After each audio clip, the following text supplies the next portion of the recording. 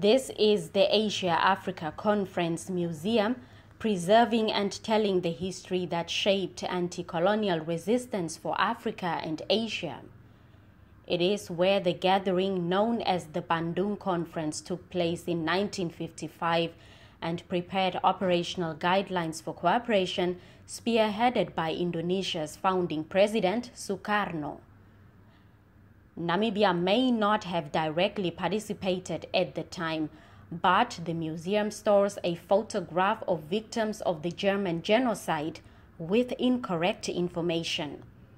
The curator at the museum explained that the victims were from Zimbabwe. Number one, the colonialism. Caused by the find Ghana now, Ethiopia, Sudan, Egypt, and Libya.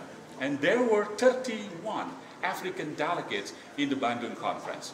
For your information, the idea to formulate the Bandung Conference for the first time was discussed by the Asian African students in Europe. It was in Brussels, Belgium in February 1927.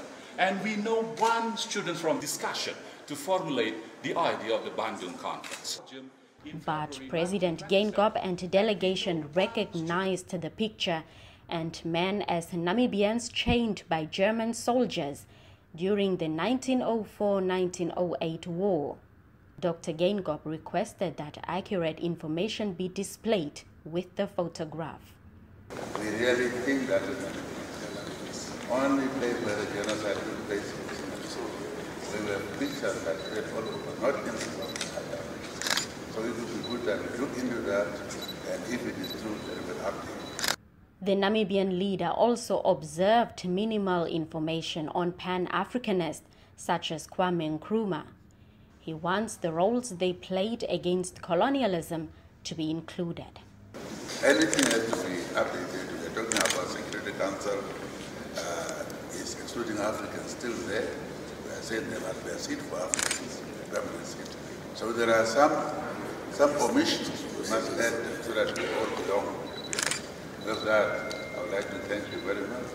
For many of my colleagues, the historic moment we see where the language used is so moving. It's a first meeting of people of color. And ever since that, we were maintained by a spirit. The meeting that took place in this conference curved room also laid foundation for the non-aligned movement in 1961, of which Namibia is still a member. The museum, located in the city of Bandung, attracts millions of tourists annually, eager to learn the Asia-Africa relations pre- and post-colonialism. Blanche Kores, NBC News, Bandung, Indonesia.